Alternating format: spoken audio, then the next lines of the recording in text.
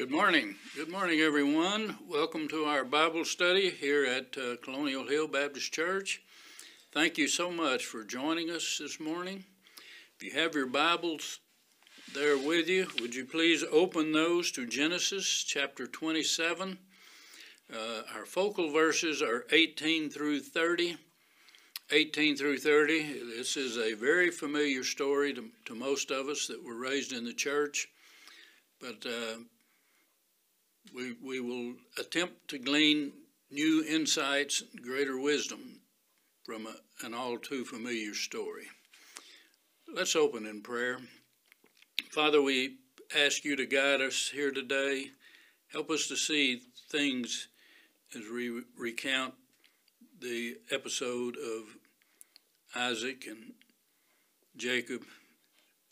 Jacob stole his brother's birthright and his blessing. Father, please help us to see things we haven't seen before. Give us wisdom that we desperately need, Lord, to be more like you and to be obedient in every way to you.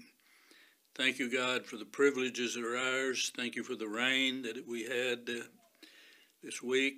We thank you for the blessings that you continue to pour out on us. These things I pray in Christ's name, Lord. Amen.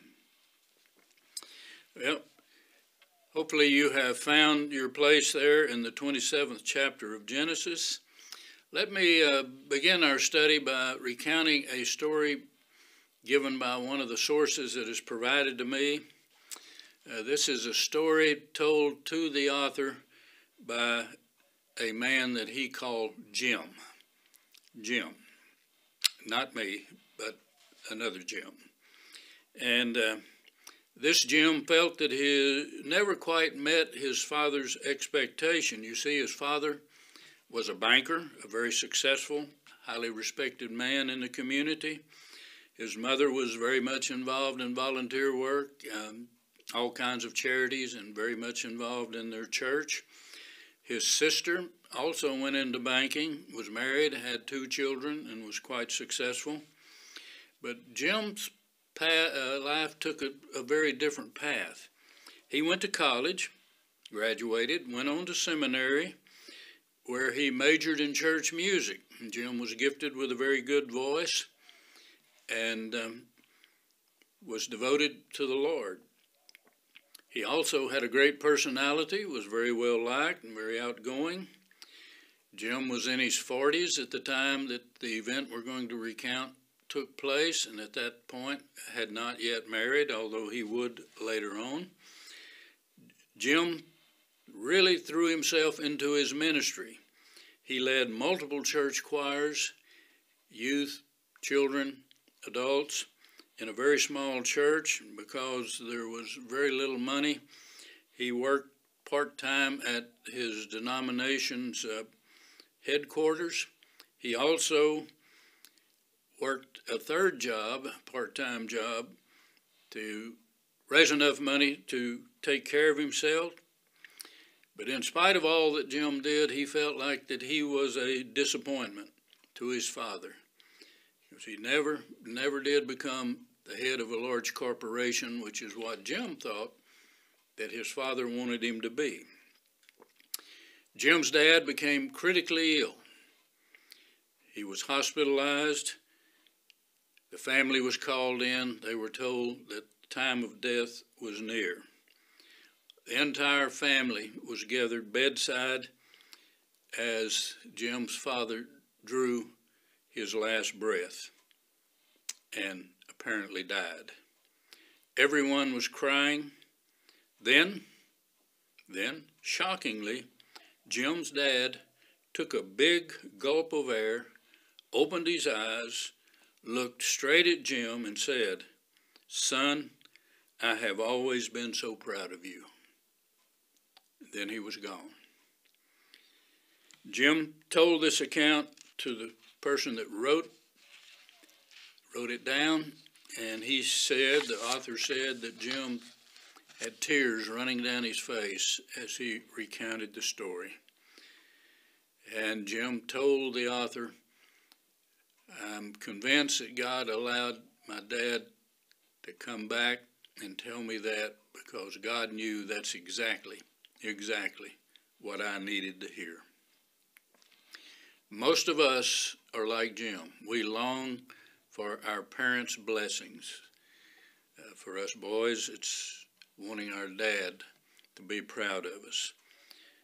And we're going to read a story today that is quite different than Jim's story, where one son tricks his dad into giving him a blessing that rightfully belonged to the other son.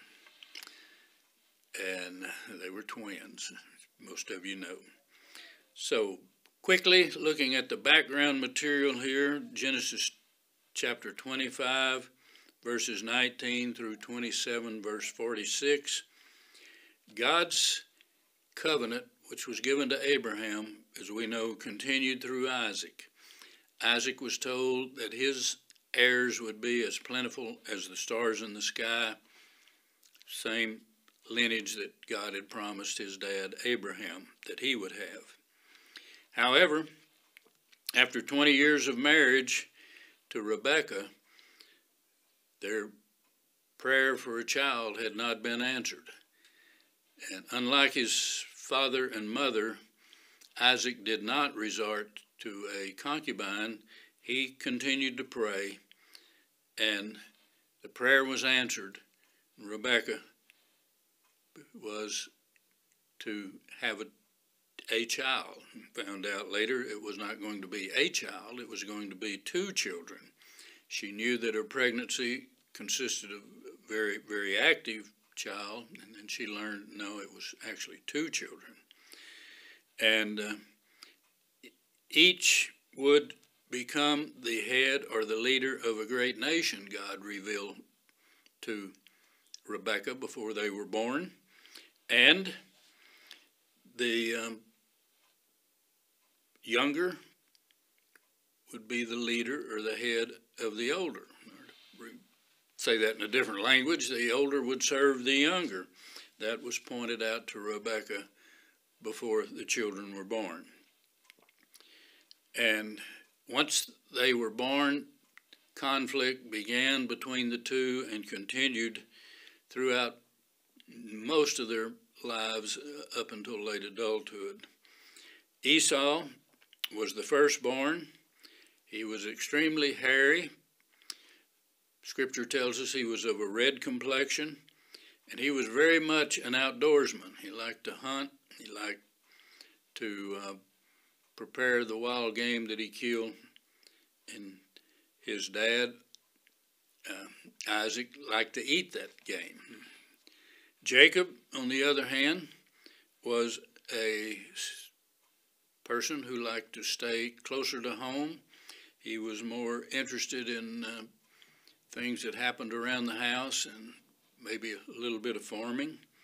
So they were as different as two children could be. Now, the first contention between the brothers occurred when Esau came in from a long hunt. He was famished. He thought he was about to die of starvation. Jacob had just prepared some lentil stew, and Esau traded his birthright for the lentil stew. Now, the birthright meant that he would be the head of the household after his father's death. 2/3 of the estate would come to him, with the understanding that he would be responsible for caring for his mother and any other children that might be in the family. As far as we know, there were only the two. We have no information that either Isaac nor Rebekah ever had any other children. So Rebekah was content that her younger had gained the birthright, but the second issue was the father's blessing, which is different from the birthright.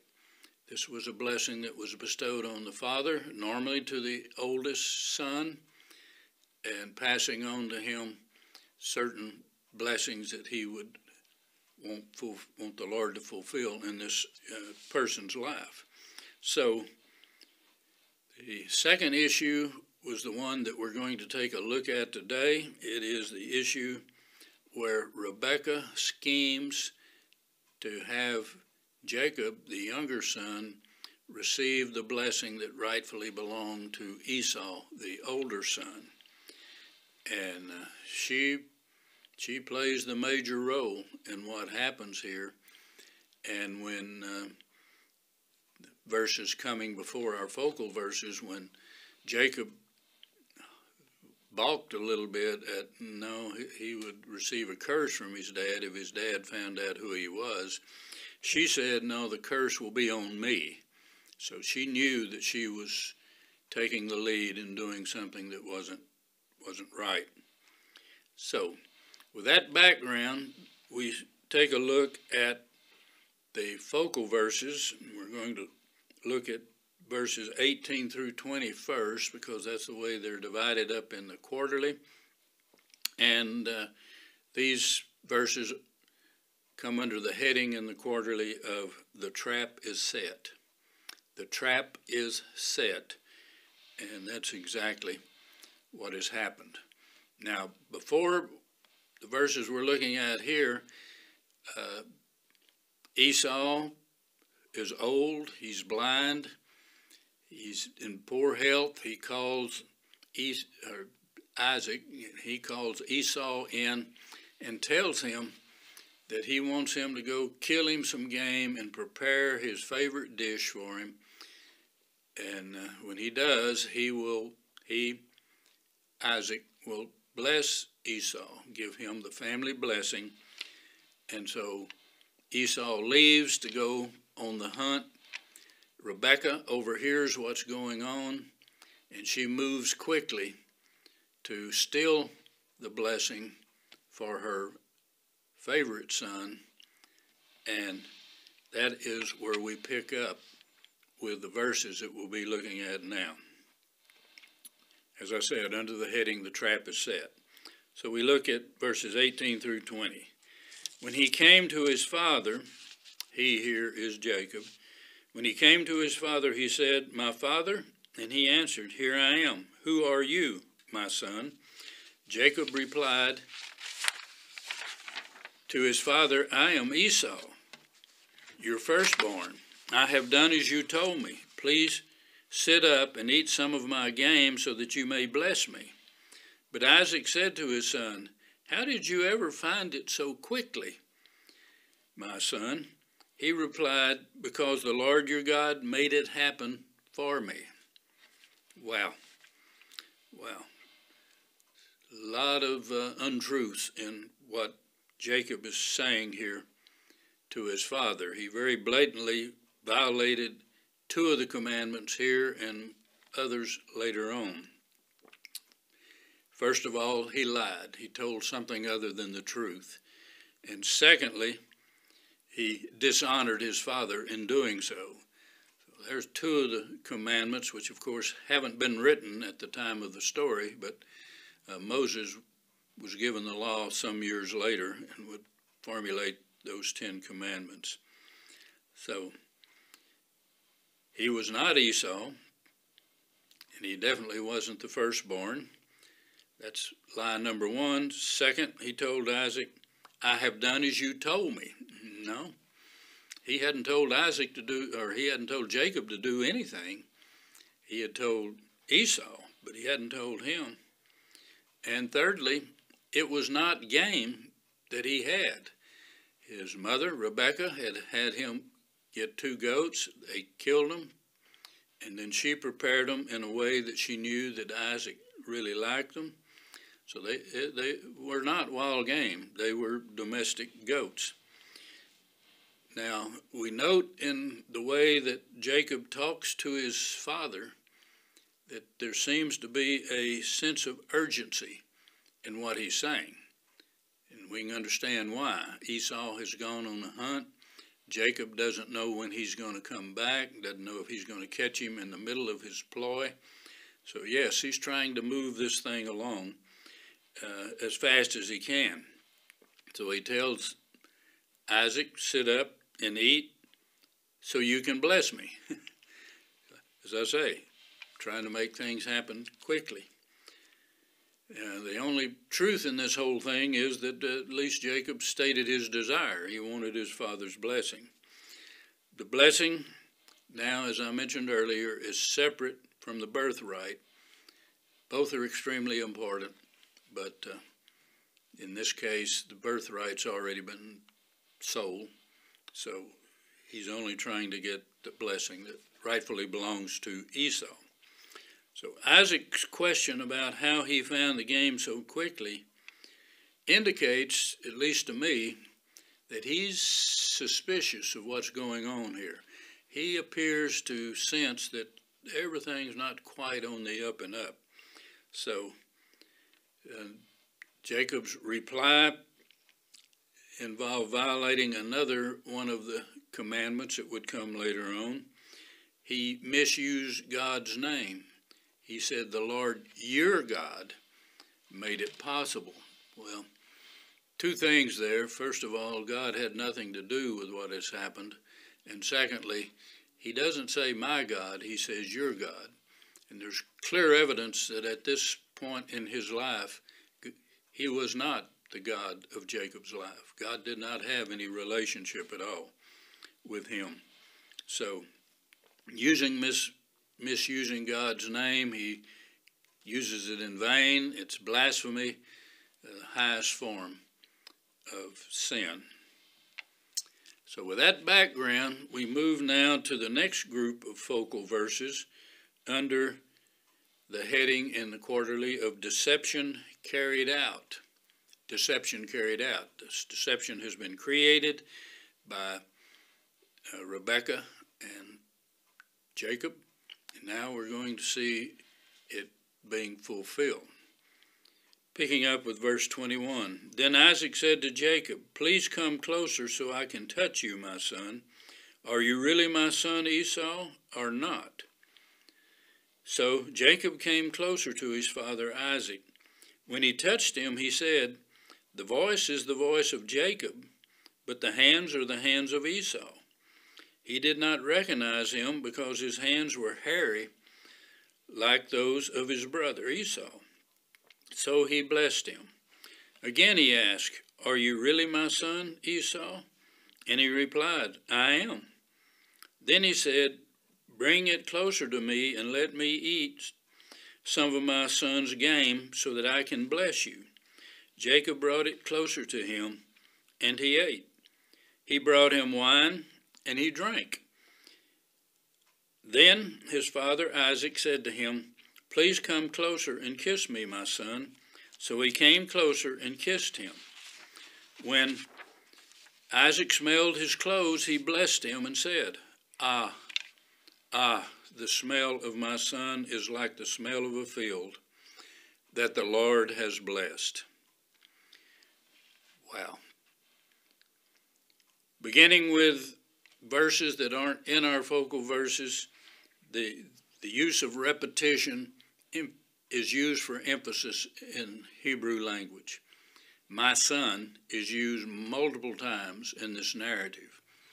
The first two times are not in our focal verses, and the first two times my son is spoken by Isaac to Esau.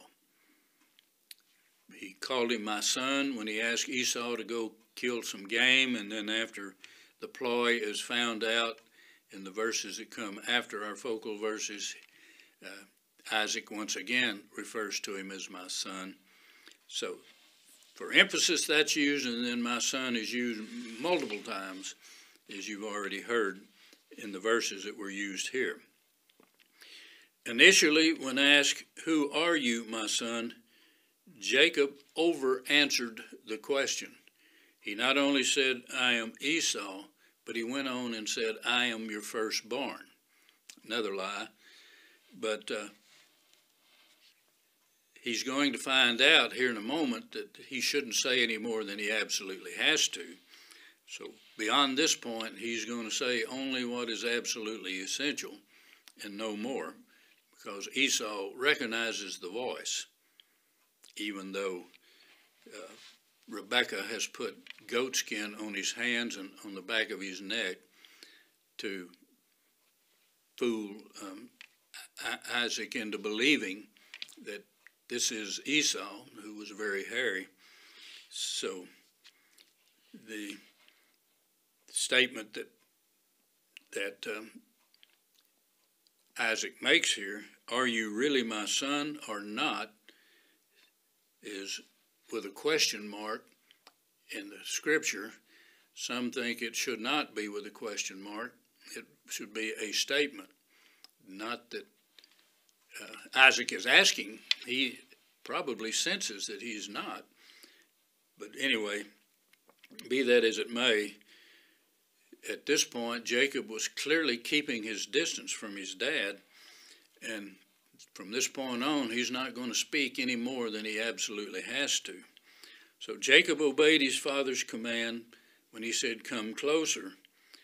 Isaac touched him, and that created more confusion because he felt the hair on the back of his son's hands, which really was goat hair, and said, "The hands are the hands of Esau, even though the voice is the voice of Jacob."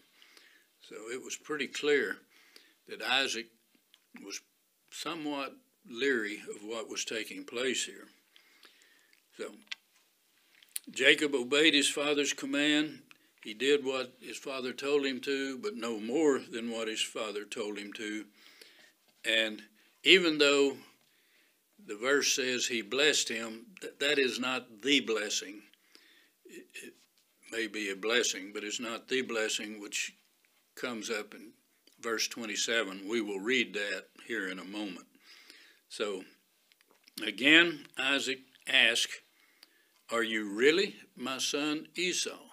Clearly, Isaac knows that something's not right here, and he is trying to figure this out.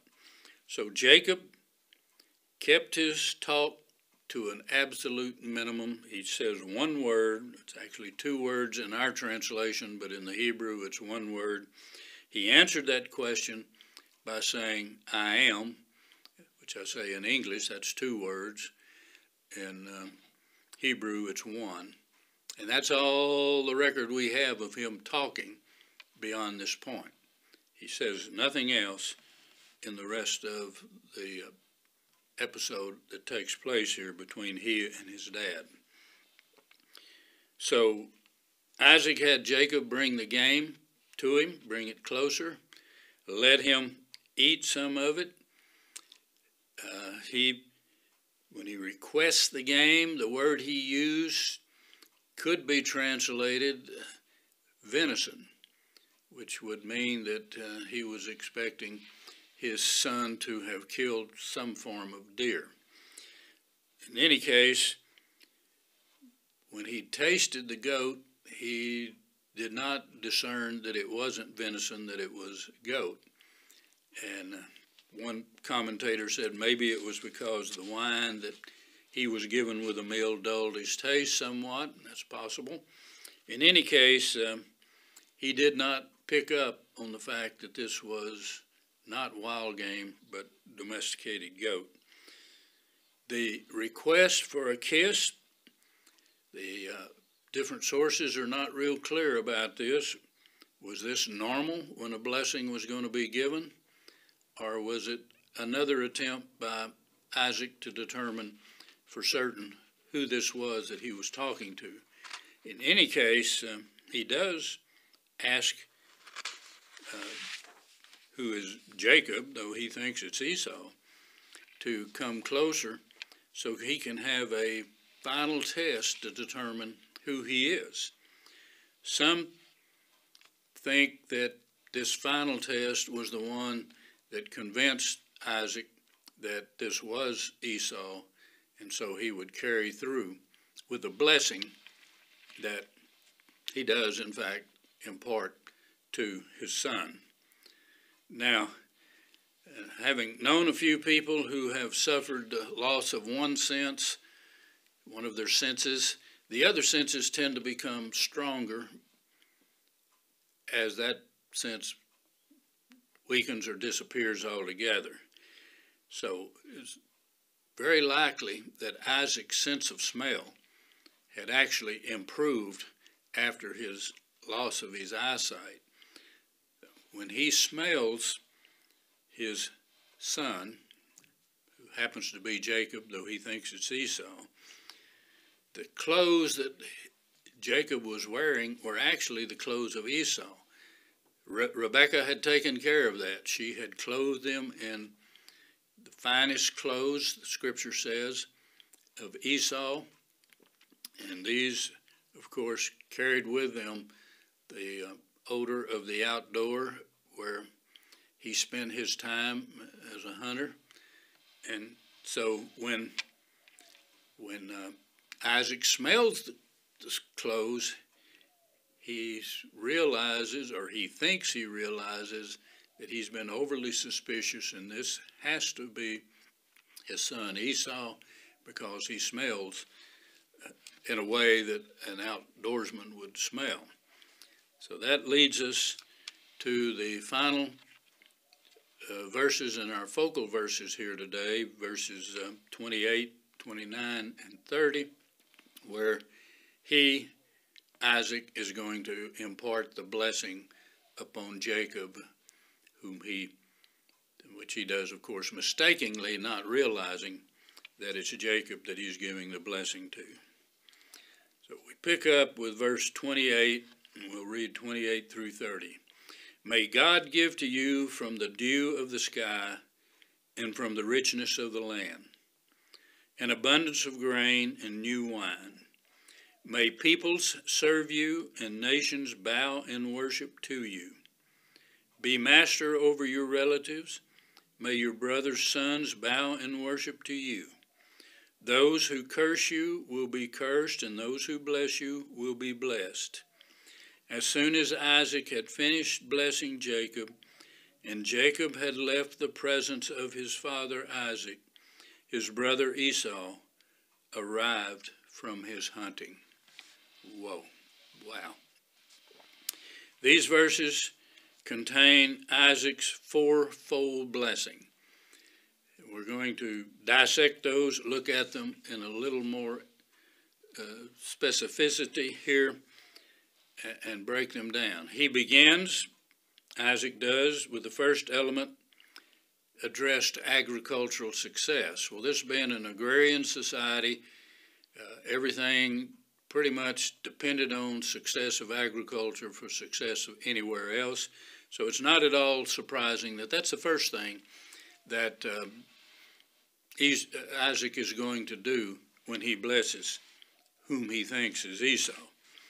Now, Esau was not a farmer, so it's interesting that this would come first. Esau, remember, was a hunter, but agricultural success would be imperative for anybody in that culture. So Isaac is going to give that blessing first. First thing he says is that your crops, your harvest, will be plentiful. Well, as I said, he's not a farmer, but he would rule over people that were if the blessing were carried out. And may your herds ever present and increase in number. Well, that's so important to this agrarian society that they were not just farmers, they were also herdsmen. So, as we said, goats were a major part of who they are about, as well as sheep and some cattle and donkeys and other types of animals. Now, the dew of the land, having visited Israel a couple of years ago, they get a lot of their moisture from dew. Rainfall for much of the country is not very great, but being next to the Mediterranean, dews are fairly heavy, and they do a pretty decent job of watering certain plants there. So the dews is something that everyone that lived in that area would fully understand. Plus, dews come from heaven. So in a sense, Isaac is asking for heaven's blessing upon his son. And then the second part of that, he wanted his son to receive the blessings from the earth. And that's where we see the richness of the land coming into the blessing that he's passing on here. So dew coming from heaven, richness of the earth coming also from God, but in the form of land, productive land. And then the second part of this fourfold blessing is he wanted his son to be respected internationally. That is, among the other nations around them there, that he would have success, that peoples would respect him, nations would respect him, and they would actually do more than respect him. They would pay homage to him. They would bow down to him, and he would become successful. Well, that part of the blessing is ultimately going to be played out when David becomes king, a descendant of Jacob, and rule over a vast area, and then Solomon even more so. So this blessing was definitely fulfilled. That he would have authority over his whole family is the third part of this blessing. And though it's going to take a while, it ultimately is fulfilled. He has to run for his life, literally, keep Esau from killing him after what happened here. And he stays gone for a good long while, and when he comes back, things have been settled down between he and Esau. And we'll study that a little bit later on. And then Isaac spoke pretty much the same thing that God told his dad, Abraham. He spoke a blessing on those who blessed his son, and he spoke curses on those who cursed him. So he passed his blessing on to him. The way things work, you can't take that blessing back once it's given. Once it's given, and there's no changing it. So Jacob receives the blessing, and he leaves as quickly as he can. He exits, and he did not linger around. Good thing he didn't, because Esau comes in shortly after Jacob leaves. They did not encounter each other in Jacob's leaving. It's part of God's plan that they didn't. I feel certain that Esau probably would have killed his brother, or certainly would have attempted to do so. So while Jacob was absolutely wrong in everything that he did, Rebekah is equally wrong, maybe even more so than him, in deceiving the aged blind father. In the end, Isaac's plan could not prevent God's will from being carried out. God did ultimately fulfill his role, his purpose for Israel, as later on Jacob's name will be changed to, through Jacob. That's what he revealed to Rebekah before all of this happened, and possibly contributed to her creating the plan that she created. In closing, there was a very influential man of the faith back several decades ago, by the name of R.G. Lee. He was an important leader in Christian circles. He was a man of very devout and strong faith. He's written quite a few things. I'm sure if you Google him, you can find some of his writings. He had a quote that I read many years ago, and I have used it multiple times myself in teaching. Brother Lee said, and I quote, "God can strike a powerful, straight blow even using a crooked stick." God can strike a powerful, straight blow even using a crooked stick. Well, Jacob definitely was a crooked stick.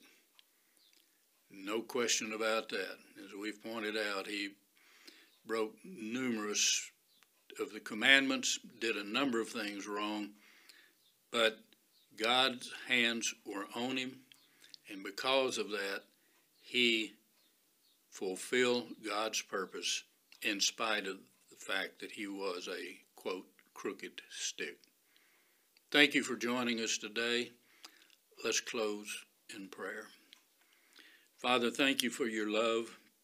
Thank you for the fact that you can, Lord, use even the likes of me, a crooked stick, to further your kingdom here on earth.